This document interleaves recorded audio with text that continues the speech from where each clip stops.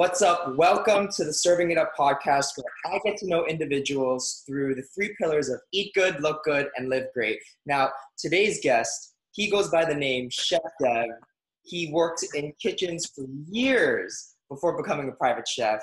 He's a regular host on Cityline TV. He's the host of LCBO 5 Stops, as well as a judge on Food Network's Fire Masters, and an ambassador for brands such as Food Dudes, Weber Grills, and All Clad. Welcome to the podcast, Mr. International, Dev Rajkumar, my man, Chef Dev. What's good, dude? Incredible welcome. It's so warm. It's interesting when you start saying all that stuff. It's like sinking in a little bit, and I'm very proud of that, to be honest. I'm very proud of you, and I'm very happy that you have me on this podcast of yours. So I'm glad we can make it happen. Absolutely. And first off, I'm going to say is love your shirt, love the little tie dye. Yeah, love the tie dye. All right, loving dude, it, man. Welcome to the podcast, and hope you're doing amazing. You're just killing it. We're gonna get right into it because I know you're a busy man. You got a pretty hard stop, so right from the get-go, I always say brilliant savant. You know him. He always the French gastronome. He's always like, tell me what you eat, and I'll tell you what you are. So I asked you to give me some sort of food or some sort of drink, and then let me know what it is. So what did you choose, and what are we eating? So, you know what's interesting, Chef, is that now that I'm doing more, I think now that I'm further along in my career, and don't get me wrong, I have a long way to go, but I'm finding so much more now that when I'm cooking, I want to be cooking things that provide me with nostalgia, that take me back to a certain period of time in my life. I was doing this Zoom call yesterday, a cooking class for Amazon, and I tied in the dish that I was making into my childhood, and I shared with them that I didn't know all these experience of going here as a kid, or sitting on the floor with my grandmother making this, or, burning eggs as a kid. I didn't realize that all these things would impact me so much now. So what I did today, speaking of eggs, as I made it, can I show you? Of course, absolutely. Yeah. So I made an omelet, but what makes it like nostalgic is not only just the fact of cooking eggs and stuff. I went with a no-color omelet, super runny. But what I did was, for Amazon yesterday, I did a jerk sauce, and I did the homemade jerk sauce for my Weber Grills video, which I did recently, and it's completely from scratch, and I'm very proud of it, and I love sharing these things. I really try to make recipes more accessible, and I like mine super runny, so it should still be quite runny on the inside. But we have a really nice jerk omelet, and I also run scallion through it, aiming for no color here, a little bit of Malden, and yeah, you smell allspice, you smell cinnamon, Scotch bonnet, lime, garlic, thyme, tamarind. That's how I want to start my day, bro. You told me you're gonna do something jerk. So yeah, I had the jerk. I did my own little jerk thing. So I've got here is a little tomato, summer tomato, and stone fruit salad, but with jerk vinaigrette. So I took some spice with your allspice, a little bit of pineapple, and I mixed it all up. Nice. I got that. We got a little snack here. Super fresh, super summery, fantastic look, man. Umami exploding everywhere. Great look. Sure, amazing. All right, dude. While we get to eat that, let's start getting right into it, dude. So first things first. Cheers, my man. Enjoy. Salud. Thank you. All right. Before I get talking, put this down. I'm just going to jump into Do Not Disturb. Apologize. It's all good, Chef. As I just got a phone call there. But yeah, this is, man, butter and jerk is the move. Jerk seasoning is one of those things where it's so aromatic. It's so aromatic, and when you eat it, you know exactly what it is. You'll know, be like, this is jerk spice. It's that allspice. It's all that garlic, that scallion. Do you put any peppers in yours? I put an aggressive amount of Scotch bonnet. I always say that jerk has to have a little bit of punch, and if it doesn't hurt a little bit on the way out, if it doesn't hurt a little bit going down, like I said that in the recording.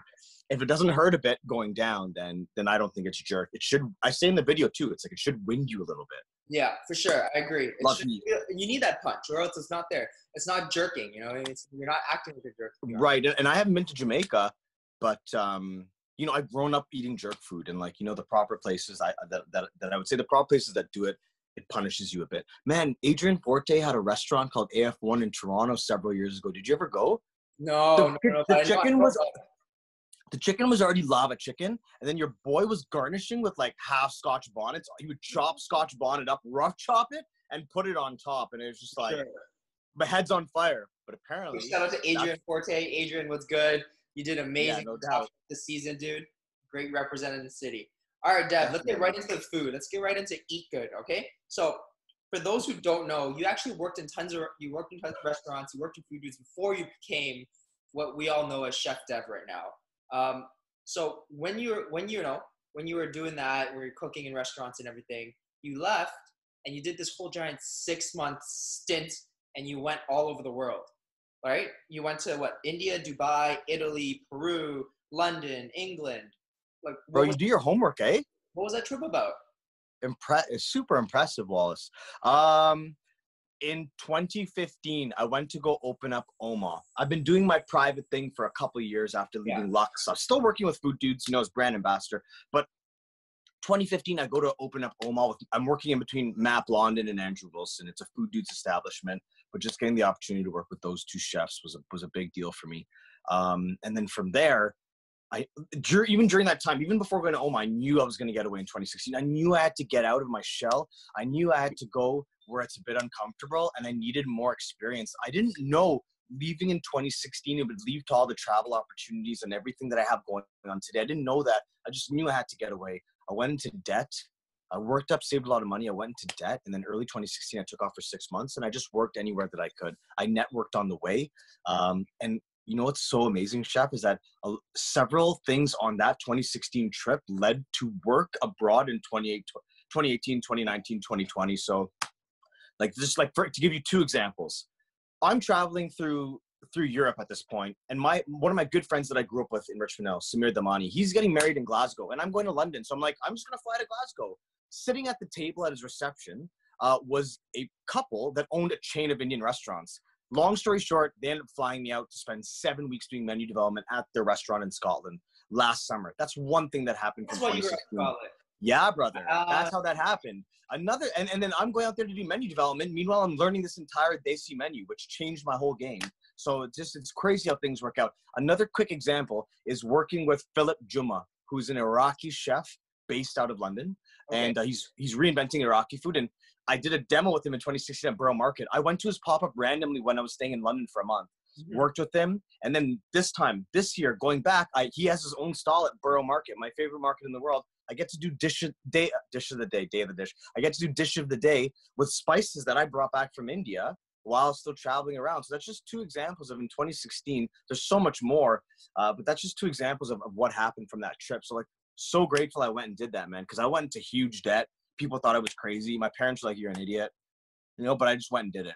Got you. Now let's bring that up because you talk a lot about like India and all that. For those who don't know, is that your style? Is that your cooking style? Everybody always asks, what's your style? Everybody gets asked that. Man, I don't hope it's a cop-out answer to say that I'm world-inspired. I'd love to sit here and tell you that I do classical French techniques, but I don't always. I was trained with the Food Dudes. I was doing my own thing for a while, but the Food Dudes gave me the bulk of my initial training. And why I'm mentioning that is because I went in there and I started doing sushi, and I started doing chimichurris, and I started doing, I started doing so many different styles of food. We started making moles, and it's just all over the place. I didn't just go into one route. So my style is all over the place. I consider myself an international chef because I've been cooking abroad since 2016 now, quite a bit. I was gone the whole 3 months of this year. I came back March 15th, right? And I guess we'll get to that in a minute. But my style, I don't know, man. I'm big flavor. What you see is what you get. I would gladly serve a jerk omelet to someone on a tasting menu or as a main course. Yeah. I just like what you see is what you get food. I like hearty food, and I like to slap people around with flavor profiles, including myself, right? I just want to make it memorable. I always say to my videos, make the food memorable. Gotta be. It's 100%. Yeah. We do it, right? Next thing I want to ask and talk about is, I don't know if you know. So how I found out about you and how sort of this whole thing, the industry's small regardless, but it was tiny. It was a couple years ago when I started getting into Chopped, the whole Discovered Chefs at Nella, all that stuff. It was Fight Club. It was Chef's Battle Club. That was when I heard about you. So for those who don't know, what was that? What was the Underground Chef Battle? In we're 2020 now, right? Yeah. I think in 2015 or 2014, Chef Joe Friday Chef Nico. Nico was working at Lux from Food Dudes and doing his own thing. Joe Friday, we used to work a lot together, do pop-ups, and he was doing his own thing. We were all sitting at Lux Appliance Studio one day, and we decided to have a chef battle league. At the time, Knife Fight was on television. You remember Knife Fight with Elon? Yeah. I think he was Top Chef 1 or 2 season 1 or 2 winner, right? Yeah. Something like that. In any case, whatever. He's doing Knife Fight, but we had this idea. We had this beautiful space. We had these islands, a gorgeous cooktop area, everything at Lux, and we decided to start throwing chef battles. One thing led to the next. We started getting pretty big. We had like over 100 people coming to every battle. We had big sponsors. Yeah, it took a lot of work. Get this, bro. It was 2014 or 2015. 2015, I'm working at Oma. I'm working like 10 a.m. to 2 a.m. Nico comes onto the line and hands me dissolution papers because for whatever reason, Joe and Nico, this is the true story. Spilling the beans, BTS right now. I haven't heard this, so I'm yeah, Nico and like I still blame them a bit. I'm sorry, I don't blame them a bit. I'm just mentioning this right now because this is the actual story. People can make up what they want. But Joe and Nico just couldn't come to a proper agreement for whatever reason on whatever it was. And I was too busy to even care about that at the time because I was hosting, I was organizing them, etc., etc. So Nico walks in with dissolution papers. I don't even look. I just sign and off he is. I was on the line at the time. And then after that, Nico and Joe went in their two different ways. Nico started the Chef Cartel and Joe started the Underground Chef Company. Over the years, I went back to help Joe mostly and host for Joe. McCain ended up flying us around Canada. We held chef battles in Saskatoon, in Kelowna, in St. John's, in Montreal. Like we went all over the place. So I'm very grateful for that time. But I ended up resigning probably 2 years ago now. I felt like I had done enough chef competitions, hosting and competing in them, and I just wanted to chill a bit, and I decided to move on to another. I felt like it's run its course in Toronto because, man, we pushed that hard for 3-4 years, like pushing. It was really cool to see because, like, it was literally, that's why I brought it up, because it was like our industry is so small, and how we got to connect was like we had this own little community of literally a fight club. It was almost like a fight club. It was something that not many people knew about. It wasn't really in the public, but when you knew about it, it's like this little secret thing, and you go in and you've got your teams, you know, you got your this chef and that chef, and right. It literally was an underground fight club for cooks, for chefs. Right, man. And we had a lot of notable people, like respect, big love to everybody that came out. It was always all about love. But, you know, Chef Ivana Ratza, she won a season. We had Chef Romain Avril in there, like Darren Engbers and Eric Wood back in the day in season 1. Like we had a lot of cooks. Yeah. Tony Bacon from Montreal. Like we had a lot of cool chefs, man. So I'm very proud of what I did.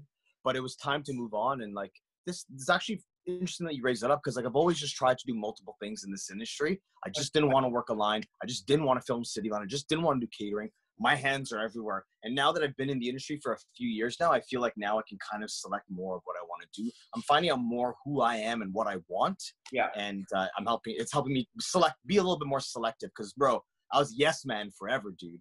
I think literally that's why me and you connect so well. We're very similar. We're very similar in regards to that, competing, sort of trying to make our own thing happen.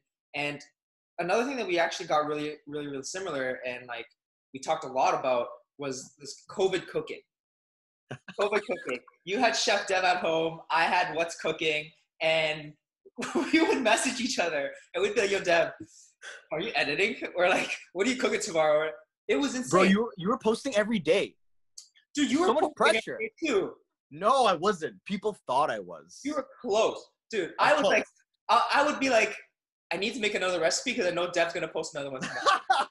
I was like, competition. It wasn't a couple. It was like, I was like, I don't want to post the recipe.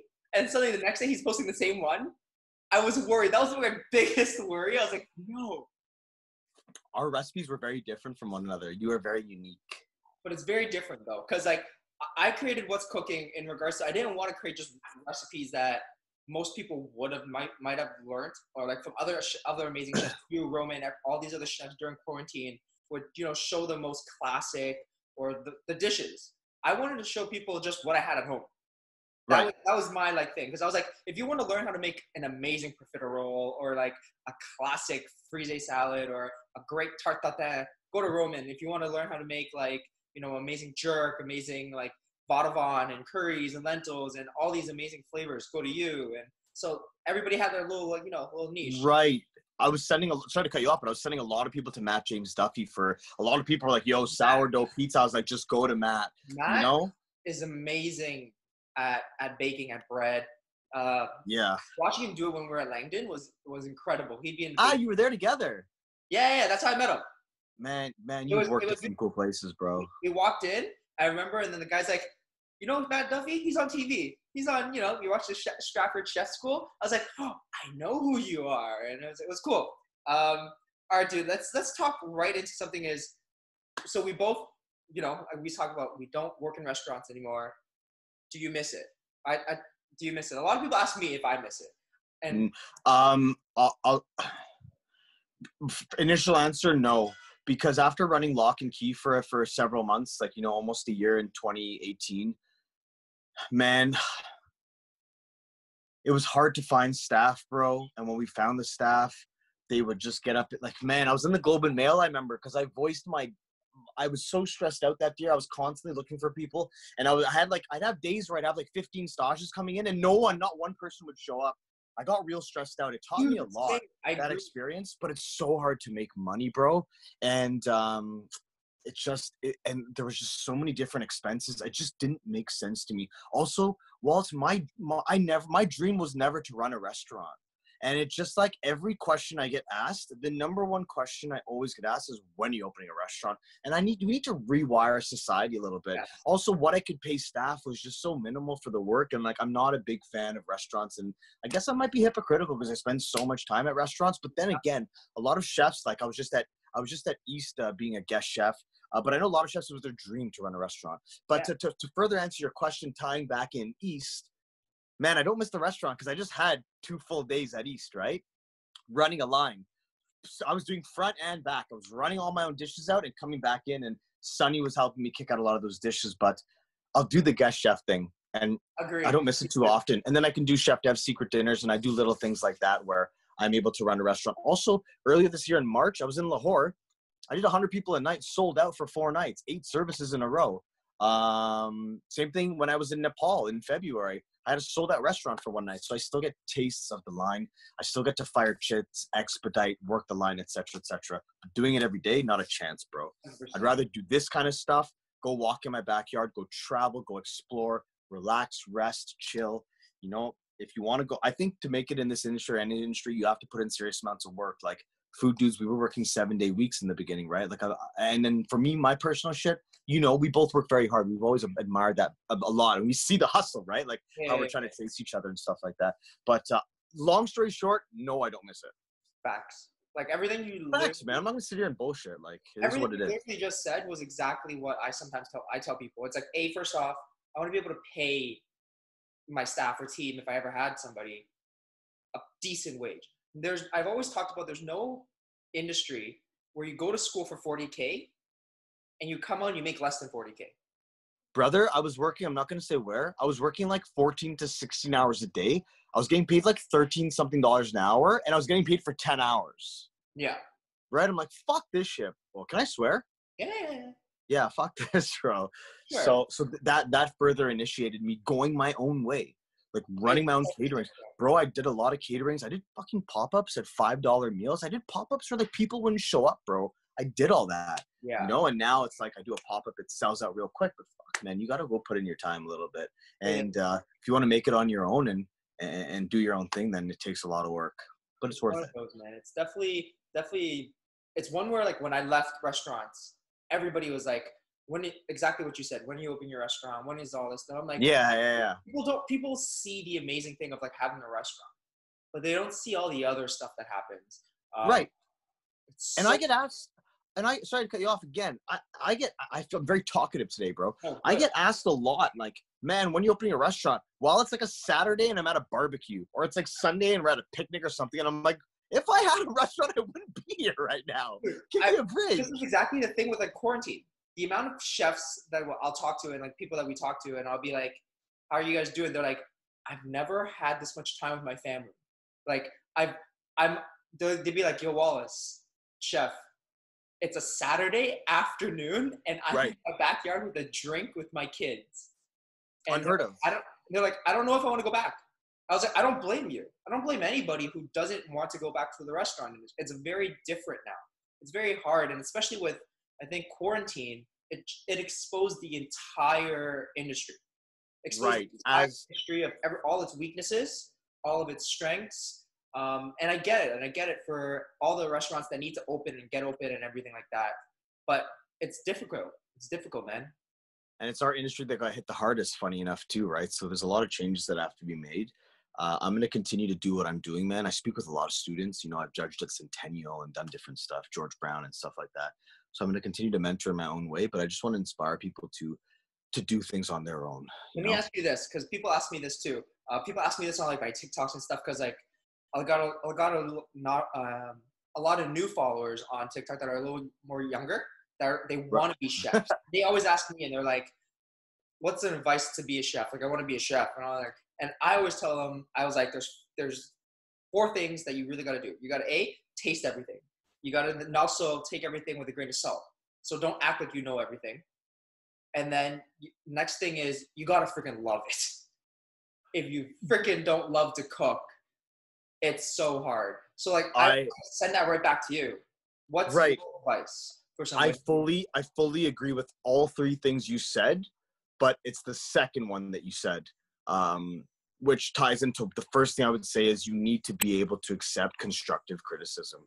I can tell when I mention, people ask my opinion and I mention things, I can already tell that they don't even want to be hearing it.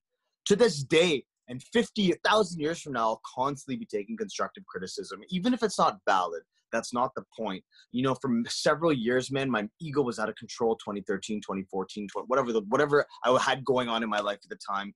And it's when I realized that it wasn't the Devin show that things really started to happen for me, where I really had this self-awareness and where it really opened up and I started asking questions. Like, man, I'll walk into the food dude's kitchen, bro.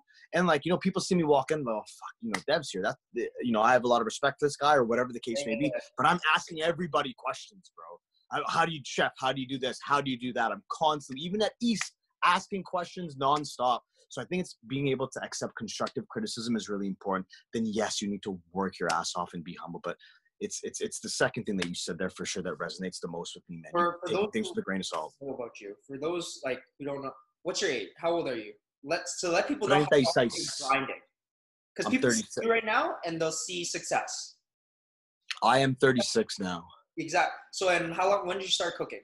In my early 20s, man. 2021. You know, I went to Laurier for a year. I went to Ryerson. I didn't know that I could enter this. I was always obsessed with food since I was a kid, but I didn't ever think that this is, you know, I should go into this career. I should spend time doing this. So it's finally when I did that, I went to culinary school at like 23. And I'd been catering. I'd started doing private events. Bro, when I look back at the events I first did, man, I can't even look at the photos. I don't even know what I was thinking, bro. But yeah, I've been cooking now for about 12 years, bro. Nothing crazy.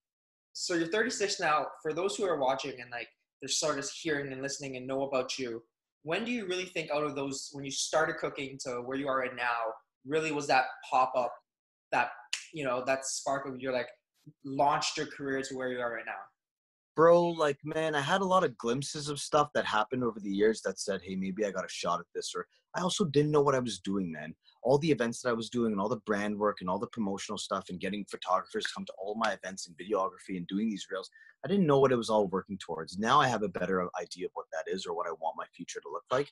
But before I didn't know. But, man, there was no real, like, moment where I was like, fuck, boom, this is it. A big one, bro, if I could, I have to give you something. A big one for me was 2014 when I started filming Cityline. That was a pretty cool deal, man. Because, you know, I was on television. I was a regular guest expert. It was City TV. Although a lot of my friends in my demographic didn't watch it, like it had quite a few views on it and stuff, and it gave me a certain amount of credibility. That was a pretty good thing. That was pretty big. But there's been things over the years, man. A lot of stuff. I'm very grateful. Sweet. All right, dude, I'm going to get right into the segment of the show where we call it In the Weeds. We're going right into the weeds, dude. So I'm going to send you a bunch of fires. I'm going to fire a bunch of orders. You just got to give me the first answer that comes to your head, okay? Okay. I'm going to do this. Thank God I didn't blaze first, bro. Hardest dish you've ever made? Oh, man. Maybe the first time that I attempted a beef Wellington. It's always something. A welly, yeah. I think my duxelle was probably too wet. Pastry got too moist. I think it was overcooked. Yeah, it was many years ago, and I don't do them too often. I just recently did them again with Chris Locke last year at Marvin for Tale of Two Chefs. We did the crazy British Indian adventure. But yeah, maybe a welly, man. It was pretty ugly. Dish you could never get right.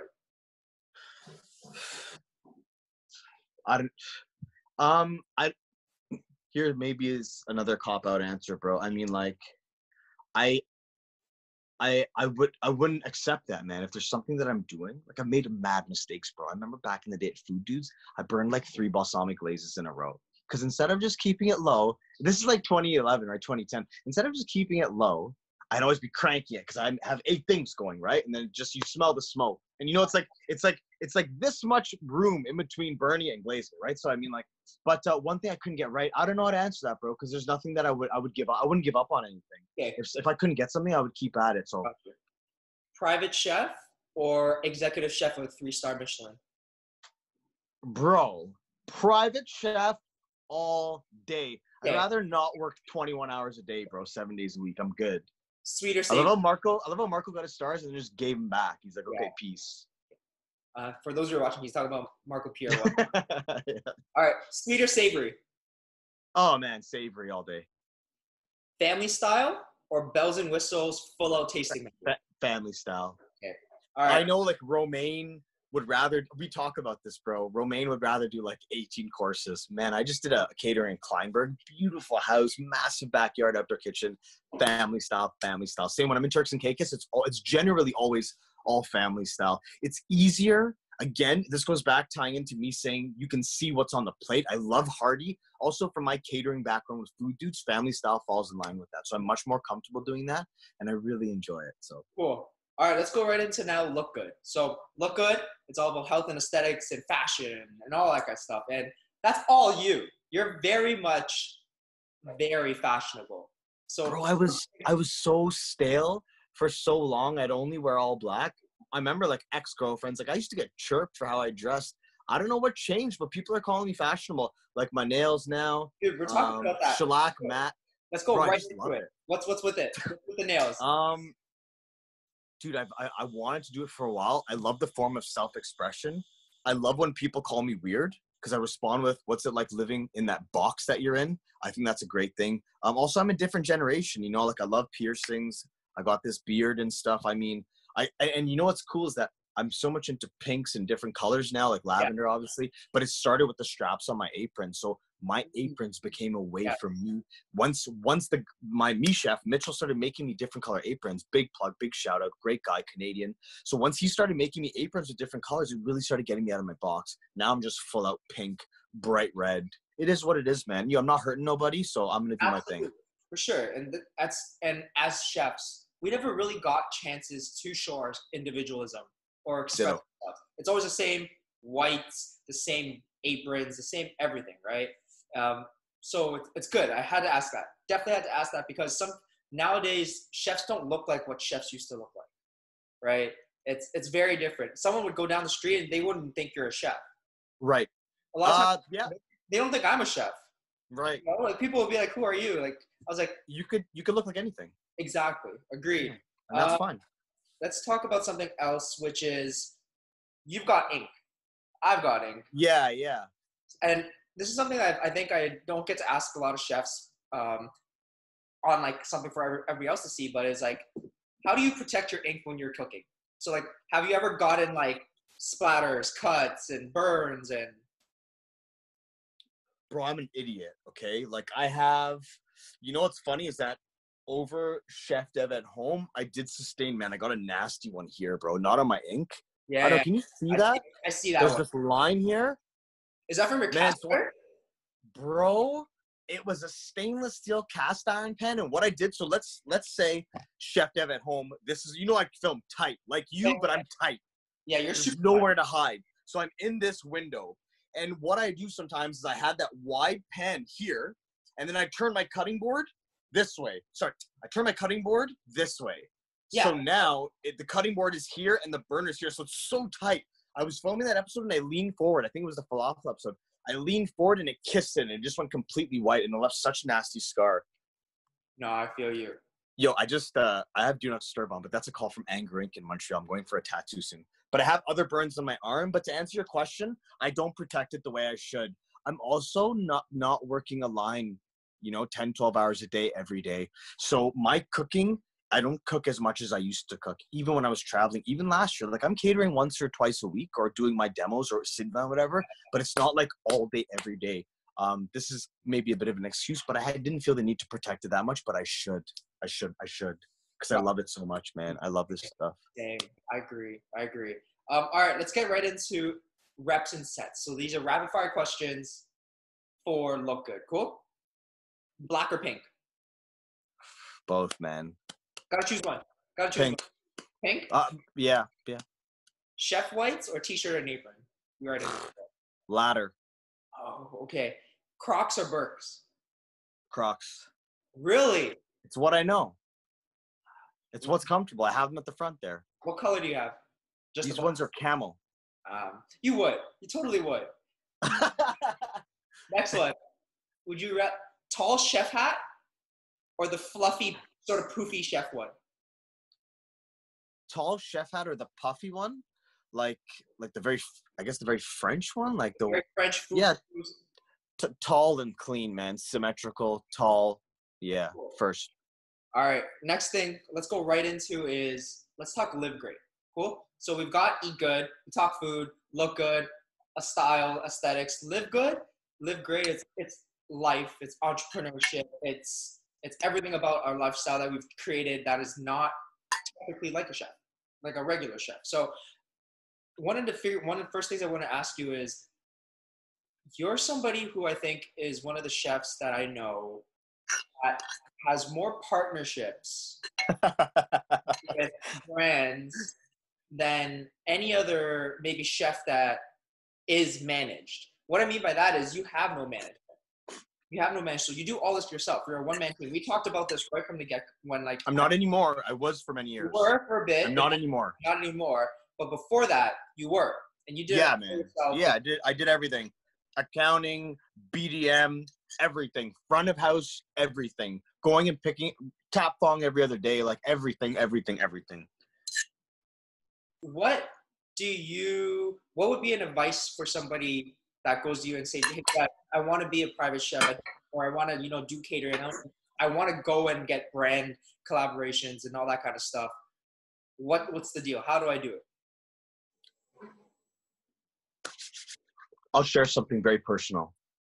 When I left the Food Dudes in 2012 to go work at Lux and be an executive chef and work 4 days a week and make bank and fucking be off at 6 p.m. and off on weekends, a lot of the Food Dudes had like ill wishes for me, man. I'm not going to name any names. Like Adrian's my boy he's always going to be my big bro. I'm not saying he didn't say anything, but I mean, like there were cooks there who were like, fuck, what are you leaving us for, man? I was sous chef at the time. Like, where the fuck are you going, man? Like, why are you leaving? Are you going to go do demos for old people and this and that, blah, blah, blah. But I knew I needed to get out under that umbrella, and I knew I needed to start working smarter, and being there gave me a lot more time to work on different projects like chef battles, etc. What I'm trying to get at with this conversation is that while I was doing it, I didn't know what I was doing or what I was working for. I just knew I needed more experience. I knew I needed to get on my own and build my name. That's what I knew. So this is tying into what I'm going to share, which is my advice to someone who wants to go into the private chef industry is to write out a plan and write out goals. I didn't write goals. I didn't do all this media for so long saying one day I want to start doing tons of brand partnerships and represent them. And, because, man, the money is spectacular compared to what we would make in the industry. So, and these brands work with me because of all the training and media practice that I've had and I've put myself through. I didn't really know to lead to this. So my number one advice is to anyone that wants to become a private chef or want to follow in my footsteps or your footsteps is to write out your goals. What do you really want at the end of the day? This is something that I was always told to do. Write out your goals 5, 10, 15 years, and I never did it. I've done it recently. Mm-hmm. But that's what I would recommend is to write out your goals. What do you really want to get at the end of the day? Do you want to start working with bigger brands and big partnerships? Because if that's the goal, then you can start doing things that you need to get there. And another great tip of advice that I can have is get an amazing mentor, someone who you want to trade places with, someone that offers you sound advice, and someone that tells you shit that you don't want to fucking hear. Someone that tells you borderline hurtful shit. Like, oh man, that's amazing. You just did this. What the fuck's next, bro? That's hard, but that's how I'm a tough love kind of guy. Who would be your mentor then? I have several, bro. don't need to name them, but I have several. Anybody that you see me messing with, I want to say fucking with. Anybody you see me messing with, like Alec, for example. Alec is a spiritual and fitness coach for me, bro. I put on mad weight during COVID. Alec pulled me out of that rut. There's Anger Inca tattoos again calling me. Man, Do Not Disturb has to be adjusted on this one. Kabir is another mentor for me, but again, with different things. In terms of how to handle my business, how to manage my team, that's all Kabir. He's director of communications for me, right? And I have several other people that I reach out to. I don't have one specific person, but find someone that's going to push you and tell you shit you don't want to hear. Really important, man. Because again, I didn't think I needed a mentor several years ago. I thought I had it all fucking figured out, bro. I don't know shit. I know nothing. Sick. So yeah, it's one of those where a lot of people ask and try to figure it out because they want to, right? Especially with nowadays with like influencer game and all the brands coming up and just putting it out there. It's very difficult to set the tone to get exactly like what to a level where you get to, for example, where you've got bigger brands on a consistent basis that are paying versus giving product for free for a post or something like that. Right. Something I want to get into that's totally not cooking, totally not fashion. DJ. I knew it. I knew you were going to say it. Let's talk about this. What is up with the DJ? Where'd you get started? How'd you get started? Do you still play anywhere? So I grew up, my first loves, are definitely hip hop. I grew up on Gangstar, Black Star, Mob, 36, Midnight. I'll just start firing albums, Midnight Marauders. Like these are, and I'm obsessed with 80s, like Fleetwood Mac, Enya, like all that, Genesis. Like I'm obsessed with that kind of stuff. Music is infatuating for me. What I learned was how to start DJing on a couple different programs, mainly Tractor, in the house music scene. Another massive love for me. In grade 9, I went to a rave. My parents, this is the first time they'll ever hear about this. In grade 9, I went to a rave, man, and it was drum and bass, and D&B just changed my life, bro. And then 2016, spending time in London, I spent a week in Bristol, the home of D&B. That's how that ties in. But the DJ thing, yeah, man, I'm obsessed with music, and I'm really good with track names and stuff like that too, right? So I could walk into places, and I could DJ by downloading on the spot. I'd play a track, download another one, and I'd be blending it in. And I did this for many, many, many hours one day. And when you take two tracks in house and you blend them together, you almost create a new sound with the layering.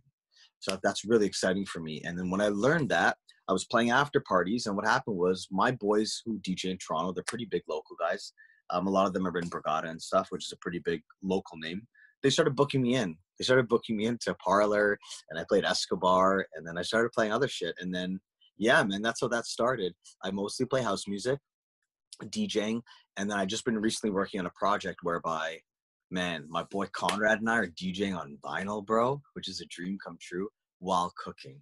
We have a station, 2 Tech 12s, a mixer, laptop, and then we have a cutting board and I have my burner, my camping style burner there, and we're switching every 2 tracks, bro. Mix 2 tracks. My homie's searing steak, breaking down chanterelles, and then we switch, and then we're building lobster mac and cheese, switch, building vegan Caesar, switch. So it's like the most exciting thing. And music are very similar. I've always said that, and where it's like what you said, blending 2 songs creates a different vibe. Putting 2 different cuisines or 2 different ingredients gives you a different recipe, a different taste that no one ever seen before or tasted before. That's crazy. It's also a universal language.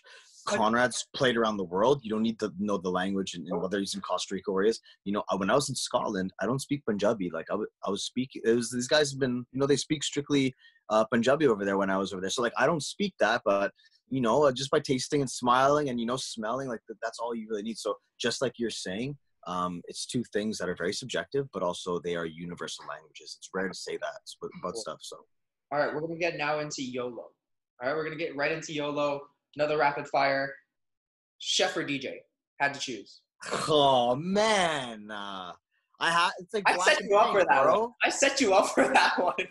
It's like black and pink. I can't choose. You chose pink. I did. I know, but I wanted to say blank. Let's so much for rapid fire. Taking my sweet time, chef. Super painful. That's not. I'm not happy about that. It is what it is. All right. Would you rather have a television show, or would you rather have a YouTube channel with 1 million subscribers? You're killing me, bro. I'm gonna go with. We're in the weeds for a reason. This is what we do. I'm gonna go with.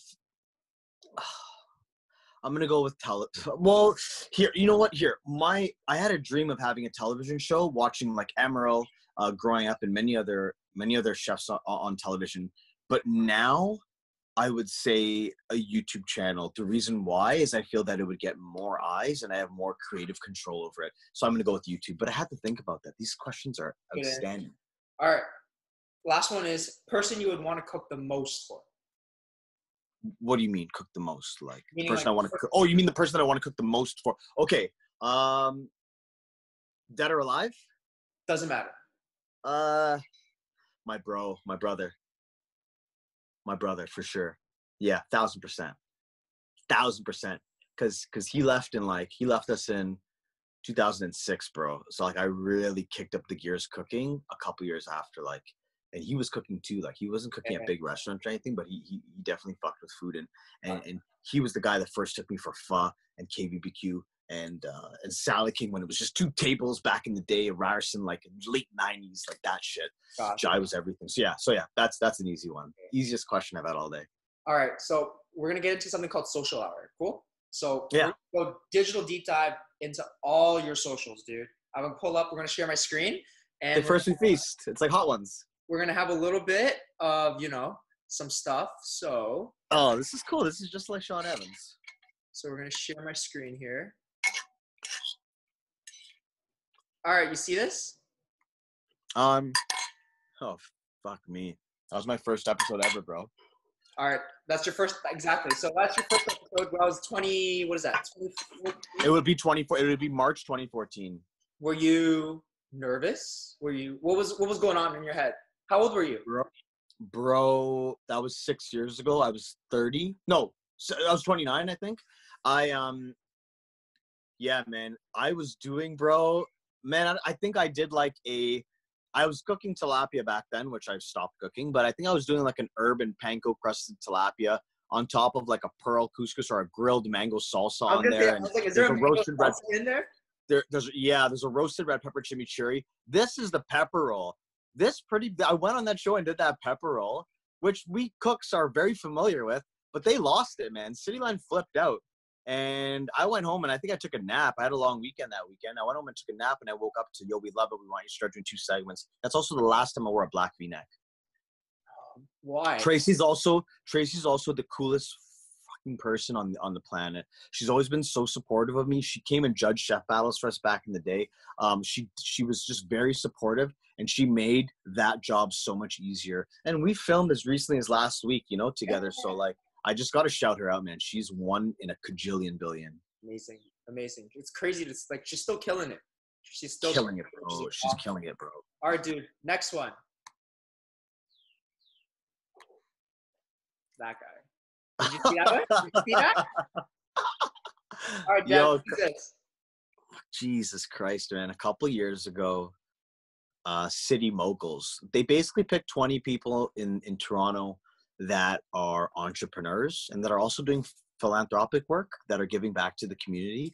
And instead of just shining a light on us and all this shit, they use us to promote our platform, but at the same time to raise funds. This was to raise funds to combat sex trafficking, which is a major, major issue currently and has been in the past. It's a big problem, man. So I think they raised 50 grand or something for it, but they throw a fashion show and I was the first person to walk the runway for that. And it was a really cool production and I'm proud to be a part of it, man, because I was the culinary guy that they picked that year. So super proud of that. Amazing. All right, yeah, dude. Man's got turned that night. 100%. That's something we haven't done yet, actually. We haven't together yet, and we haven't partied together yet. Man, we were kicking it that day with burger drops, right? But yeah, I look forward to spending some quality time with you. Yeah, but we'll chop that up soon. Sure. All right, dude. Next one. Oh man, bro, this is fresh, bro. This is fresh. I was traveling the first 3 months of this year. I went to India for a month, and within that month, I did a 2-week cruise. We started from Mumbai to Mangalore, and then we did Colombo, Maldives, Cochin, and different places. Goa, if I didn't mention that, but this is in Colombo. I'm in Colombo and I'm walking through Peta Market, and I see this huge bag. I think it's 40 kilos. I can't remember of green chilies. And I asked the guy, I'm like, yo, can I just throw that up and get a photo of it? I just didn't know what compelled me to do that. You can see homie in the blue shirt in the back. It's like, yo, this is kind of cool. But yeah, I hoisted that thing up on, and then my homie took a photo of me. But yeah, I just kind of wanted to feel like a part of the team there, man. Like, obviously, so you're the same way, bro. Anywhere that you travel, you're hitting up all the markets. That's first stop. Yeah. Right? So walking through that and seeing a bag of those chilies, because Sri Lanka and Colombo is the hottest food I've eaten anywhere in the world. Anywhere. It's the hottest #1. Right? So I think I was inspired by chili, man. I just grabbed the bag. I'm like, let me see if I can hoist this up. So that's the story behind that. And that's fresh, bro. That's a few months ago. The colors, though, right away. It's like wild. Crazy. All the colors in this photo is insane. And it's 40 degrees, too. I see that. Look at those arms, by the way. Those arms, Dev. You know what? It was pressed against my body, so I'm not even gonna lie. Don't tell everybody the secret, dude. Man, like, it is what it is, bro. I kid. All right, next one. Oh, sweet, man. This is Essex. Is this Essex County? Yeah. Little Miranda. Yeah, so basically, LCB. Oh, so I'm in Scotland last year. I'm sitting at a bar having a pint after my shift, and I get a phone call from a director, and he's like, Dev, man, LCBO really has you on the short list of names. They're really looking to see if you're interested in hosting the show, exploring artisanal food and drink across Ontario. I didn't know what the budget was going to be like. I didn't know anything, so I kind of brushed it off. But I still, like, I got in contact, and I got the information that I needed, but I get reached out to a lot, or I was getting reached out to a lot, and things didn't always pan out, whether that's Food Network or whatever it is. I'm not trying to single out anybody, but I just didn't know what was going to happen. Next thing you know, I come back home, and I have a screen test. So I'm sitting at a bench with a couple different people. One of them was Miranda, and we're chatting about drinking beers and just shooting the shit and chatting. And I realized I had it when, yeah, that's another photo. I realized I got the job when I got to stay on the bench, and then someone else came. So they were auditioning for the female co-host, or the co-host for that show. Super exciting experience. I did 6 shows, and I got to see some of the most amazing things. In fact, Emerald Grasslands, my favorite butter. I have butter being delivered to my house today from Drew. I met Drew on this show. Colaport Trout Farm, Vicky's Veggies, like Spirit Tree Cider in Caledon. Like, I can throw so many names at you right now, and I feel connected to these people. And it goes back to my lavender video where I'm like, I go all around the world traveling, and there's so much in my backyard, in Creemore, in Collingwood, in Essex County, that you just can just stay right here, and it's all here. I'm pretty sure that's Essex County, and I'm pretty sure that was our last episode. Dude. Sorry to cut you off. Shout out to Miranda, Little Miss Piggy. She's a rock star. I used her Food Network recipe to make my beaver tails for my Chapman's video I just did. But I love that girl more than most people that I speak to on a daily basis. Amazing. And I think we got to preface this. Do you remember when I messaged you about this? What'd you say? I was on that short list. Yo, you were. I remember I got the call from the director, like, yeah, sorry, we chose someone else. His name's Dev. I'm like, fuck. And then you were supposed to be on the show too, though, right? Yes. And then I was like, oh. And then we're like, maybe we'll get you onto one of these posts, and we'll get to go. I'm like, cool, that works too. I don't mind. Now I remember, man. Now I remember, bro. But we're gonna do something exciting together. You did amazing. I loved watching all the episodes. It was really. I'll share something with you very quickly. I don't want to take up too much time, but I'm just going to fire off stuff at you while it's in my head. I think it'll give us some good content. But I auditioned back in 2016 or 2017. 2016 for CBC The Goods, and I lost out the spot. I thought I had it, bro, because I filmed my demo like sitting on like a boat surrounded by the Himalayas, like in the lake in Kashmir, and I gave them a really cool introduction that they wanted for the audition, and I lost it out to Shahir Masood, who's a homie. I competed against him at Fridge Wars. Yeah, he's a cool dude, man. Like, yeah, I but I lost it out to him, and I was like, man, it winded me. And it went back to like ego and like things like that. And it's like every time I lost out on something, like another door opened up somewhere else, right? So 100%. I firmly believe that. I didn't get everything I wanted. I've lost lots of competitions, man. Like, I've taken mad L's, but I'm still here. I know. Next You're still there. Yeah. We're still here. Okay, just a couple more. That's it. All right, dude.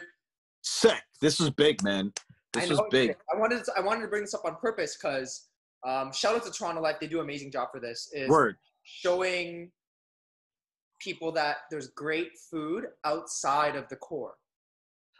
Bro, and like I'm Richmond Hill born and raised, but like if there's life-changing food at Aaron Mills 401 like Coffee the Con, or Drupatees at like Birchmount Ellesmere, or like just like, no matter where you are, if there's amazing food, I'm gonna come there and I'll drive an hour to get there. So Scarborough, I know very well. I'm pretty sure I reached out to Toronto Life, maybe through Suresh or someone, I don't know who, but I reached out and they're like, yeah, we'd love to do something a bit on this. So that's how that came about. I also want to mention that Sapphire, SA-Fire, was closed on Monday, but they are way up there on my list of Guyanese food. But we went on a Monday, so we went to Tropical Nights, etc., etc. But Sapphire restaurant is critical, and this was a good opportunity to shine a light on Guyanese food. And this ties back into what I was talking at the very beginning of our conversation about being really inspired by my childhood. I just did a lamb pepper pot samosa at East Restaurant with cherry with smoked yogurt, and people lost their minds, bro, especially Guyanese, because we eat pepper pot one way. It's very unique, and you eat it at Christmas. So for me to take it and put it in a different vessel, I'm very proud and excited to do that. In my Chef Dev at Home videos and online, like even yesterday I was wearing a Guyana wristband. Like I'm very, very proud of my heritage and I love it. And I'm going to spend way more time focused on Guyanese and Desi food as well, but Guyanese food especially. So I'm glad you brought that up. Got you. All right, we just got two more. Cool. I love this, man. This is like so much fun. Dude. Yo, we talked about this today, bro. Yo, so my current agent, his name is Mark. He works for On The Go magazine. I guess it's public now, but he sells ads in that magazine. I did not know this. This sort of like coincidence thing. Bro, I spoke to my social media girl today about this post because I think we're taking this post and we're posting it this week because next week I'm doing another billboard. It's August 16th to 23rd. It's a 10-second video that's going to run 10 seconds every hour for a week. Yeah, so he's like, yo, I got this magazine, thinking of you for a cover. And again, same thing as LCBO, I kind of brushed it off because not everything pans out. So I get my boy Alec, my trainer, took that shot, by the way, the best photographer in the game. But yeah, so I know I'm going to be on The Go magazine. I know it goes up on screens in the path. He's like, we'll get you up in Dundas Square, maybe. And then he's like, you know, it's in all the blue bins. It's everywhere. It's all the go. It's everywhere. This thing was huge for me, bro. When I was at Lock and Key, like this one up, and then also depending on where you are in the downtown core, Scorpion by Drake came out. Drake is my number one dream is to cook for Drake, by the way. But if I can cook for anyone, it's Drake. Who did I say before? I said my bro. Alive, Drake. I agree. Totally. Yeah. We'll do it together. But my boy's eating lunch. He looks at the window and he sent me a photo. It's me and then Scorpion, Drake right above. But yeah, this is a big deal, man. And this is, again, this goes back to things where you said, like, did you make it? Or this is when you knew that you're on the right path? Like, this was a pretty big fucking deal, man. Because, this also went up in Times Square. Yes. Exactly what I wanted to make sure we brought that up was, this was not just Young Dundas Square. It was also in Times Square. Yeah. And we're going to do it again and again. Amazing, dude.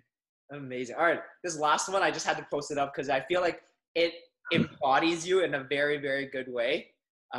So. What are you going to show? Yo, so oh my god, this is so another photo taken by Alec. Yo, this is actually a great photo, not because of what I'm doing, but this is a good example of how hard working pays off. How hard work pays off. Because, bro, I filmed this for a segment called RMC, Real Men Cook. I spent an entire day shooting a half day or 5-6 hours shooting 4 episodes. It hasn't seen the light of day.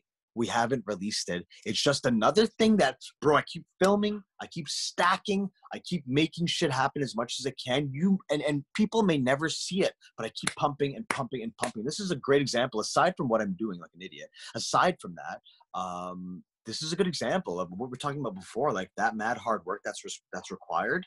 Like, people will never see these episodes that I filmed, but I spent a lot of time, energy, and effort, like prepping the set for that and everything. Like, it was a lot of work, bro. Hasn't even seen the light of day. So, and what did I write there? Did I say something's coming?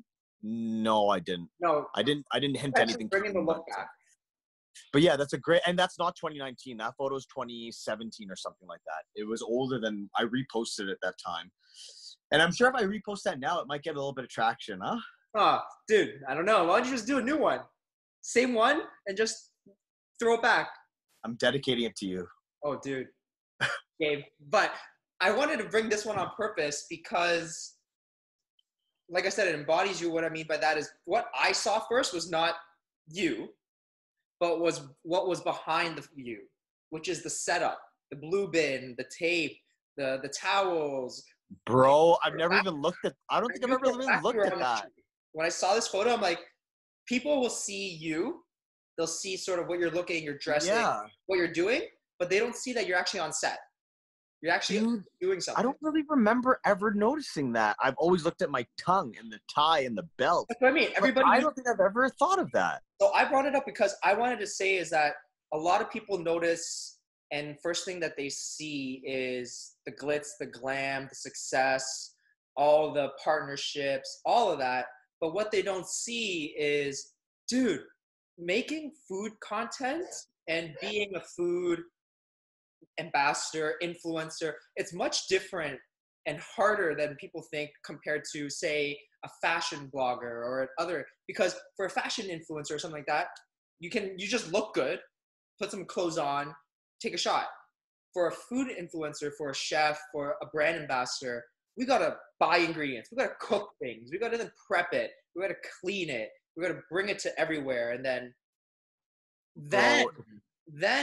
you make a recipe and all this kind of stuff, and then you shoot. It's mind-boggling, bro. And video and tutorial and all these kind of things. And right. See that. Right. And similar to me, and maybe even you, even more so, you spend a lot of time taking photos and styling and like, yeah, working on that big project that you did, the plan that you created, everything like that.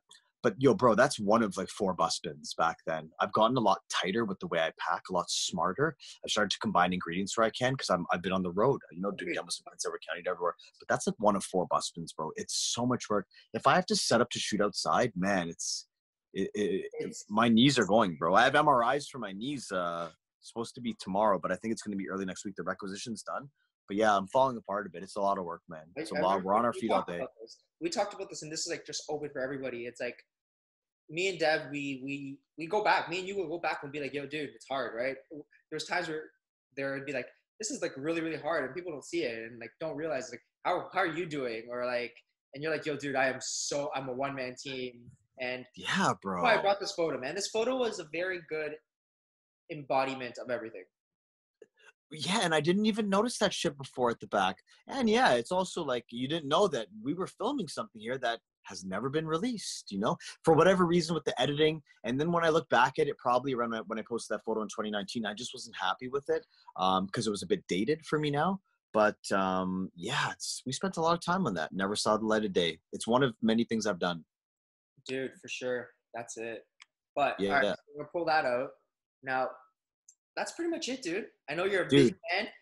I spoke a lot, man. And the time went by super, super fast. It did. But I wanted also is that you're on TV, you're on your gram, you're on all that kind of stuff. But now you're on the Serving It Up podcast.